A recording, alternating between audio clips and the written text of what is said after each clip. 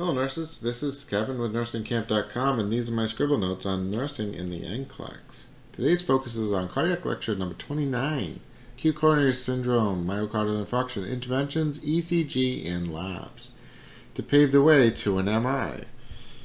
I can be found on Instagram, Facebook, Pinterest, nursingkamp.com. I'm going to be covering this fishbone because we're going to talk about labs today.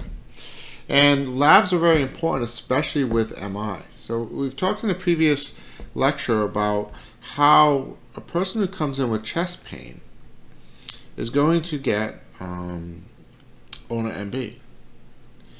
And ONA-MB is high followers, oxygen, nitro, aspirin, morphine, beta blockers. These are all anticipated. But some other things that they're going to get is also going to get labs. And labs more specifically to see, is there truly damage to the cardiac tissue? And what happens is whenever there is damage to the cardiac tissue, they secrete enzymes. And these enzymes are called troponins,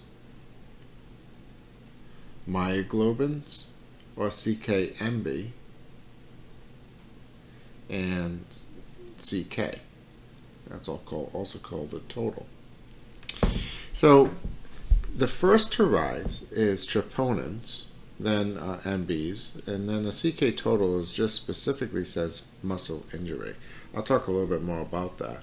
But so we're going to draw serials, and this changes all the time. So it's not really that you need to know there's going to be 3 sets, because some hospitals they do 2 sets, and sometimes they do them 2 hours apart or 6 hours apart, 8 hours. You know, it all depends on your policy. So NCLEX tends to stay away from this. So, but you need to know that troponins are first to rise. And sometimes you'll even see myoglobins first to rise. But troponins are first to rise. Troponin T to the top is first to rise. Okay, what else do you do?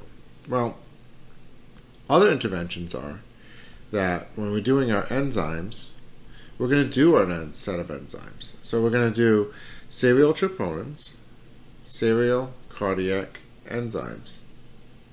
I can't spell it out. And that's this fishbone.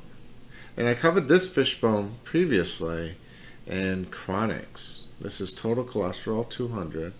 Triglycerides, we bring the 2 over here, 200. Okay, so 2 plus 2 equals 0.04. And that's your troponin T. Okay? And that's the first to rise. And that is less than 4 hours. Okay? So 0.04 less than 4 hours. Then we have 1 to 50. Okay, so I usually bring this 50 over to here. That's your CKMB. And that should be less than 50.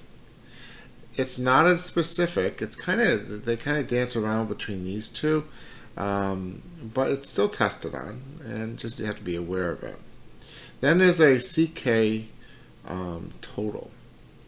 Okay, so what does that mean? So as we said earlier, all these enzymes start to get secreted. Well, think of a cup, and they're all in a cup. Well, that's the CK total. But more important is inside is your MBs, your troponins and stuff like that. And that's kind of what they're talking about. So if you see an elevation in the CK total, that could be muscle injury. Because CK, creatine kinase, is everywhere in all the muscle tissues. And the heart is a muscle. Okay? So that's an important concept to understand. So a CK total is muscle injury before specifics. Like troponin is what it is. It's a heart. However, the heart can be really stressed and elevate that troponin. Then there's another one called troponin little 1. And these generally, both of these generally will peak in 24 hours. Okay. So if you see elevated troponins, that's an acute MI. All right, so that's cardiac enzymes. What else do we have? We also have ECG. So because we're going to give him, we're going to put him on a monitor, lead 2. And the reason we monitor in lead 2, see my ECG lecture, is that when we're looking at the heart and the left ventricle, lead 2 looks at this section. And that left ventricle, because it pumps all the O2, is the most important. So that's why we monitor in lead 2. It's not saying we don't monitor in the other ones, but most likely is we monitor in lead 2. Lead 1's a little bit over here, a little bit more lateral, and lead 3 is a little bit more inferior underneath. Okay, but lead 2 is like the perfect picture of that left ventricle. So what are we monitoring for? We're monitoring for ST elevations,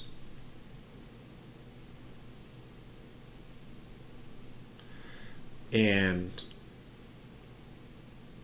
ST depressions. Because in lead 2, an ECG should look like this. Okay? So if it looks like this, that is ischemia. That means there's damage potentially, that it's deprived of oxygen. There's no O2. But here, if somebody was admitted with or diagnosed with an MI, they'll have an ST elevation. That's also called a STEMI. All right, so this is acute, this is acute. Hours later, it actually will start to drop.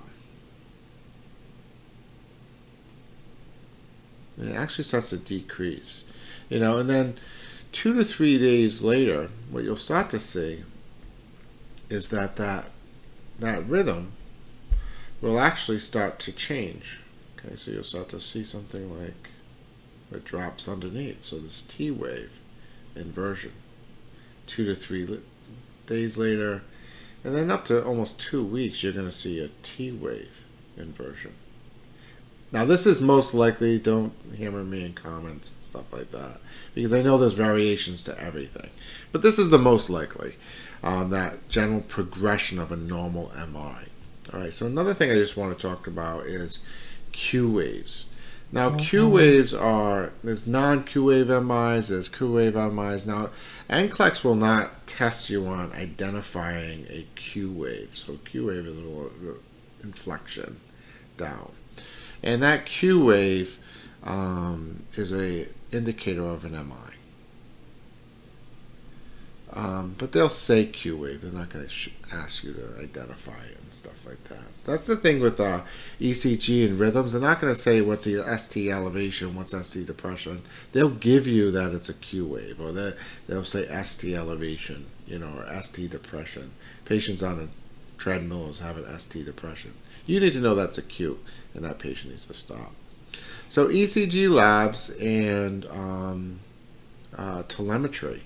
So they'll always get a 12 lead, and whenever they're having chest pain. And the interventions are ONA MB. That's about it. My name is Kamp, and this is Nursing Kamp, and that was covering interventions, ECG, and labs. I can be followed on Instagram, Facebook, Pinterest, and Etsy.